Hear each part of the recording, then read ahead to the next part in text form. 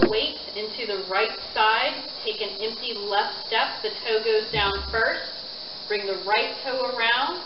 Arm movements of the beginning posture. Turn out the right toe to a 90-degree angle. Right arm floats up to ward off right. Drop all the weight into the right foot. Step forward with the left. Ward off left. Pick up the right heel. Pivot to the side. Step out to grasp the sparrow's tail. Shift the weight back. Turn from the waist, allowing the arms to follow to roll back. Then press. Withdraw. Advance. Leaving the arms extended, shift the weight back, pick up the right toe, pivot to the side, bring the weight to the right, hold that ball, flip it using the back, hook the right hand, drop the wrist, and step behind into bow and arrow stance and single whip. Leaving the weight on the left, pick the right heel up, draw it in, lifting hands, bring the right foot into close, then gently arc it around. Shift the weight into the right to shoulder strike. Drop the weight into the right foot. Left toe taps down. White crane spreads its wings. Turn from the waist. Step out with the left. Brush left knee and twist. Draw the right foot a half a step up, trying not to stand up. Sit back on the right. Play guitar. Turn from the waist again. Step out with the left. Brush left knee and twist. Shifting the weight back. Turning out the left toe, bringing the right foot forward or up to that level, deflect downward on the right by opening from the right side, drop the weight into the right, step forward with the left to intercept and punch, withdraw, advance, shift the weight back, pick up the left toe, turn to the front, bring the right foot back, shift the weight right, bringing the left toe around, crossing hands, shift the weight to the left, step behind into bow and arrow stance, and embrace the tiger, return to mountain, grasp the sparrow's tail, roll back, press, withdraw, and advance. Leaving the arms extended, we transition to the diagonal single whip. We shift the weight back to the right foot, turn out the left toe, bring the right foot up, shift your weight to the right side, sweeping the back with the back of the left hand, and fist under elbow. Step back with the left so the right arm comes forward, repulse the monkey on the right. Step back with the right, repulse the monkey on the left. Step back with the left to repulse the monkey on the right. As though holding a large ball, drop the right hand down, left hand up. Step to the front and bow and arrow stance and diagonal flying, letting the hands separate. Right hand rises, left hand down. Bring the left foot up and carry a large ball to wave hands like clouds. Bringing the right foot into close when the ball is on the left. Stepping out with the left. Close. Step out. And close. That was 3 times. Step out. This time, step to the front. Get ready for a single whip. Step behind. Single whip.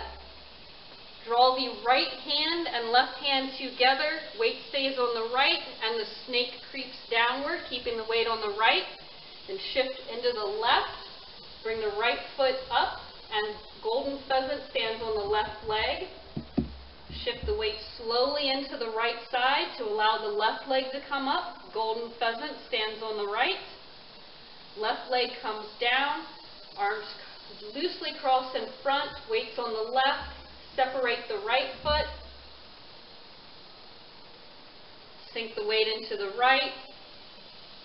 Separate left. From here, arms rounded in front. A 180 turn. And then gently kick with the left sole. Let the left foot come down. That becomes a brushed left knee and twist. Shift the weight back. Turn out the left toe. Shift the weight up to the left, step forward with the right to brush right knee and twist.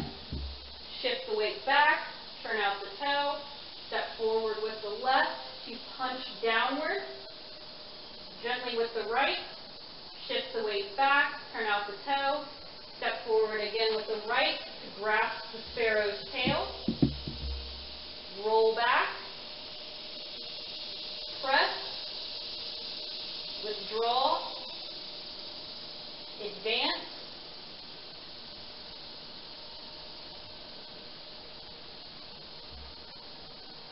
then another single whip.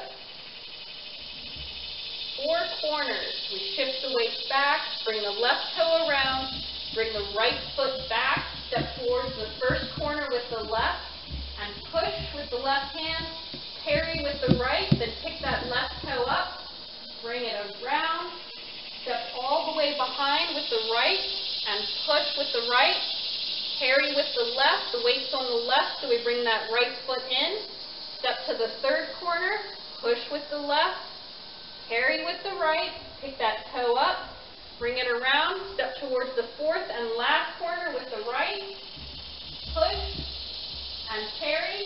The weight's now on the left, so I bring the right toe around, shift my weight over to the right, step forward with the left, and ward off left. Then I pick my right heel up, turn to the side, step out to grasp the sparrow's tail, roll back, press, withdraw, and advance.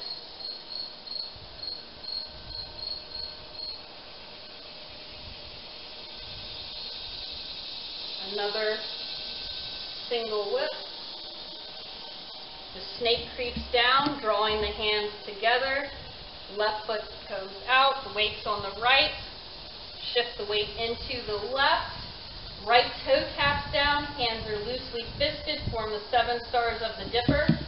Side step, drop the weight into the right, ride the tiger, then extend behind with the left, left arm's in front, left leg is behind, a gentle 360, sweep the lotus kick. For now, we'll just use the hands. Now the weight's back on the left, we step out with the right foot, bend the bow to shoot the tiger. Bring the right foot in, deflect downward. Step forward with the left to intercept and punch. Withdraw. Advance. Shift the weight back, pick up the left toe, pivot to the front, step back with the right. Again, bringing the left toe around and crossing hands or final conclusion. And that is the entirety of the Yang 37 posture short form.